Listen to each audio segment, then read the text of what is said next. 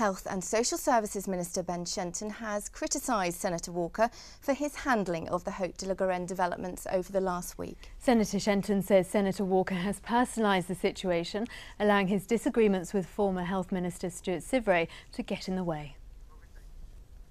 The press conference was called by the Chief Minister to explain why Senator Syvret had been sacked and to outline events surrounding the police investigation.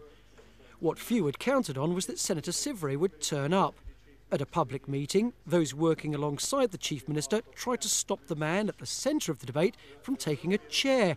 They literally tried to wrestle it from him. I would make it clear that I have not invited Senator Syvret to sit alongside me. He has chosen to do so of his own volition, but I will not make any further comment on that. The Chief Minister has already complained at the way the national media are covering events. If today's press call was aimed at showing Jersey to be an open society, it may well have backfired. A press liaison officer tried to control questioning, and Senator Walker refused to get into a debate with Senator Syvret. Well, can I make it clear? I am not entering into a debate. That is my last word on the subject. But no. I think. Can I say? I'm sorry, gentlemen, ladies and gentlemen.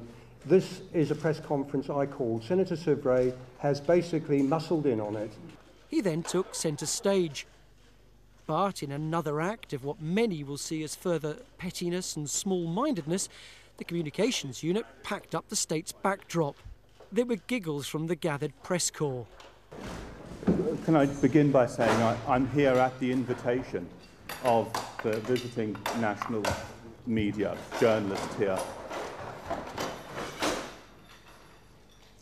It was journalists from other jurisdictions who told me that this conference was taking place, told me that it was going to be just another tragic and frankly embarrassing example of political ineptitude. The outside world will probably look at Jersey and think, no wonder they can't look after children if this is how the politicians behave.